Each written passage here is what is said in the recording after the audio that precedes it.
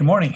My name is David Roman, and I'd like to share with you this morning a little bit about the Nativity of St. John the Baptist, which is celebrated on June 24th. That happens to be about 6 months before the Nativity of Jesus, which is, of course, Christmas. You may recall in Luke chapter 1, verses 39 through 45, Mary visited with her cousin Elizabeth. Mary was pregnant with Jesus. Elizabeth was pregnant with John at the time. And according to scriptures, when Mary greeted Elizabeth, John leapt within Elizabeth. On a day that we have special days like the feast, we have two sets of readings. We have the reading of the day, or the proper in the lectionary, what is proper for that day. We also have the vigils, and the proper Old Testament reading for today is Isaiah 49, verses 1 through 6. I'd like to read that for you in just a minute. Listen to me, all of you in far-off lands. The Lord called me before my birth. From within the womb he called my name. He made my words of judgment as sharp as the sword. He has hidden me in the shadow of his hand, and I am like a sharp arrow in his quiver. He said to me, "You are my servant, Israel, and you will bring me glory." I replied, "But my work all seems so useless. I have spent my strength for nothing and to no purpose at all. Yet I leave it all in the Lord's hand. I will trust God for my reward." And now the Lord speaks. He who formed me in my mother's womb to be his servant, who commissioned me to bring his people of Israel back to him.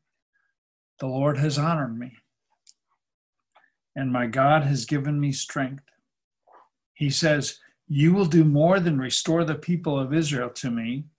I will make you a light to the Gentiles, and you will bring my salvation to the ends of the earth." That's a reading from the Old Testament, Isaiah 49, verses 1 through 6. I'd like to pray with you from the vigil, the Psalter, the psalm that comes from the special readings for this day. And I'm going to pray this set of Psalms, Psalm 71, verses 1 through 6, and it's a guided prayer, so I'm going to stop a couple of times and ask you to think about certain things. Let's pray together. O Lord, you are my refuge. Never let me be disgraced. Rescue me, save me from mine enemies, for you are just. Turn your ear to listen and set me free. Take just a moment, if you will, to just think about those enemies that you might face today, things that might come up to destroy your path, to move you off of your path with Jesus. Name those. Be to me a protecting rock of safety where I am always welcome, and give the order to save me, for you are my rock and my fortress. So over the last few weeks, you have been blessed in some way. God has saved you. God has provided you protection. Name one way in which God has blessed you in the last couple of weeks. My God, rescue me from the power of the wicked, from the clutches of the cruel oppressors. O Lord, you alone are my hope. I've trusted you, O Lord, from childhood. Yes, you have been with me from birth. From my mother's womb, you have cared for me. No wonder I am always praising you. Take just a moment, if you will, to think about something that God has done, maybe that thing you just thought about. What is something that you can praise God for today? And Father God, thank you that we can come to you in praise and thanksgiving for the mighty things that you are doing in our lives. Thank you, God, that you watch out for us, you provide care and protection and shelter from the storm through the power of your Holy Spirit working us. In the name of Jesus, we pray. I'm going to read from Psalm 139, the New Living Translation. It's kind of long. and we've already been here for a couple minutes. So if you feel a need to move on with your day, feel free to do that.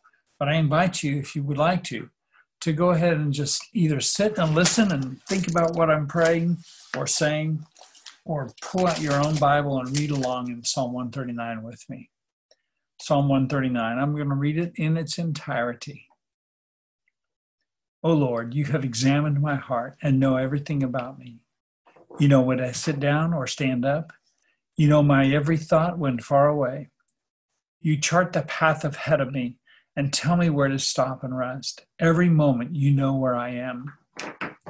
You know what I am going to say even before I say it, Lord.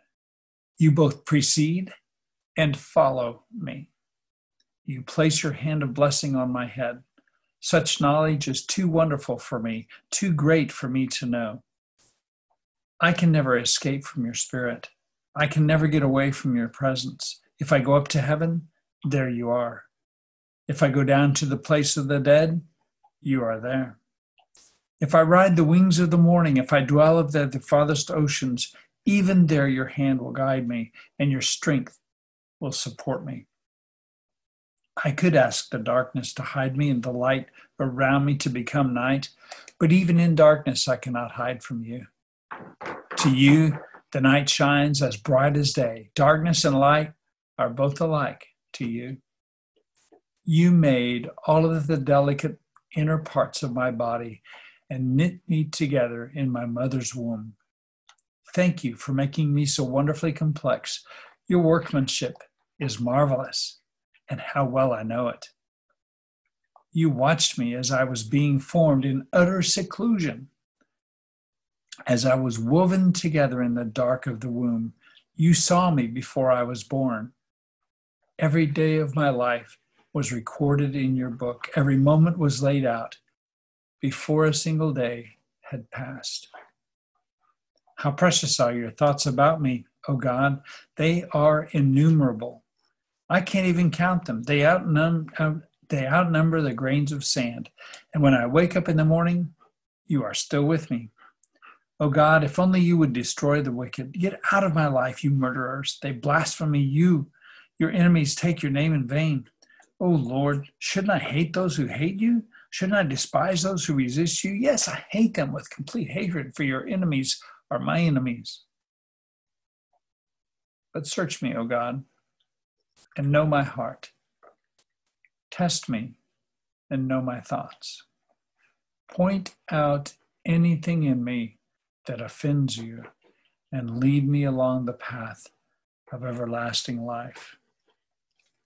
May this reading bless you today. Take some time during the day to just thank God for the life that you have, the life that He's given you, the life we have in Jesus Christ.